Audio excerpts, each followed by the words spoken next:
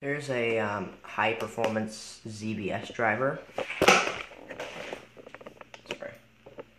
I'm using two MOSFETs in the center, and then two high-speed, fast recovery rectifier diodes.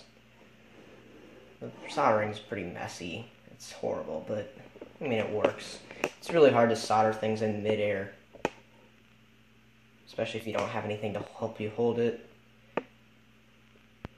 Yeah, I should probably just order one of the cheap Chinese ones. Alright, so let's do a few arcs.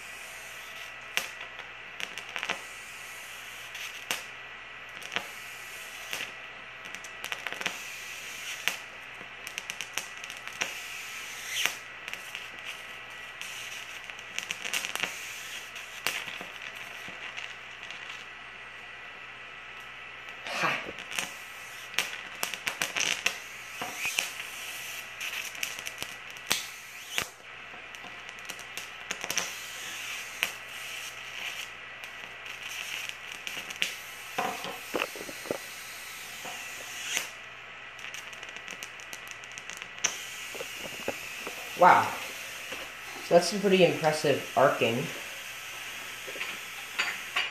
Those are some pretty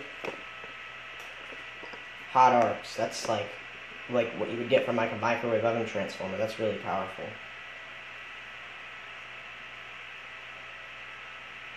The sparks start to jump from about an inch away, or like 2 centimeters, I think. And you can actually stretch the arc to about 4 inches, which is pretty good.